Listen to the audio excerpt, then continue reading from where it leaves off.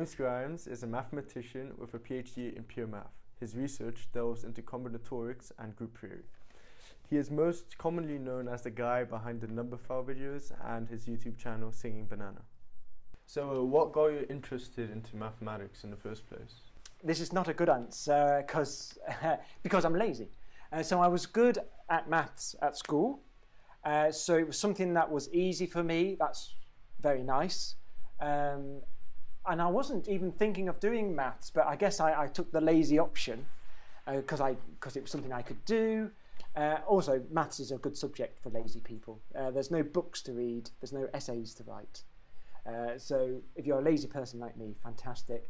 At university, I discovered that maths is even better than I realised before. It's about proofs and it's about finding fundamental truths in mathematics, and I found it far more interesting at university than I ever did at school. What attracted you more towards the pure math rather than the applications of it? It was just the thing that I was interested in. So everyone's different. So some people like to have the application, that they really need to have the application, like without it, it has no use to them. And then there are other people like me who just see the beauty in it for its own sake. And that's absolutely fine that there are different people. I'm a pure mathematician, and if we were all the same, I would be out of a job if everyone could do what I do. Well, you visited us as part of the Enigma project. Could you tell me how do you think cryptography is going to evolve throughout the years now? Yeah, so code breaking stuff, it's a great topic to talk about. So that's what I've been doing here with the Year 7 kids, and that's all good fun. And then, it's really important stuff. Everything we send on the internet is in codes. If we could break the codes we use on the internet, the whole modern world collapses. So yes, and the next best thing, what's it going to be? Quantum computers, quantum cryptography. Well, they all sound very clever. They've got the word quantum in it. It must be good. But things like there's things like elliptic curve cryptography, and I'm just saying fancy words. But it's a continuous evolution. There's a battle between code makers and code breakers. So when the code breakers break what we have now, we're going to have better things, and we're doing it and we're trying it. They all have very fancy names, but it's the next generation who are going to solve these problems. Well, you're a member of Numberphile, and throughout the years this channel has become really popular. Why do you think you got so many people engaged towards that? Yeah, the Numberphile channel, it has become popular, and that was a surprise. We didn't expect that. We thought we're making a YouTube channel about maths. How popular can we expect it to be? Well, we didn't think it would be that popular, which shows that people underestimate how interested people are about maths around the world, clearly. And one of the great things about maths is that it can be done everywhere by anyone. So physics or chemistry needs equipment, and maths doesn't need equipment. It just needs pen and paper.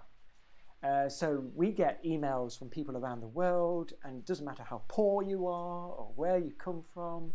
It reaches all these kids as well around the world. It's a wonderful thing.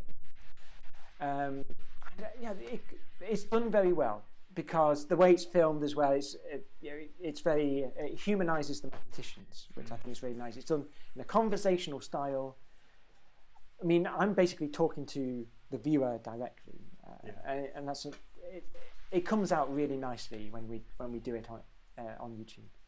Which one is your favorite video that you've made on Numberphile?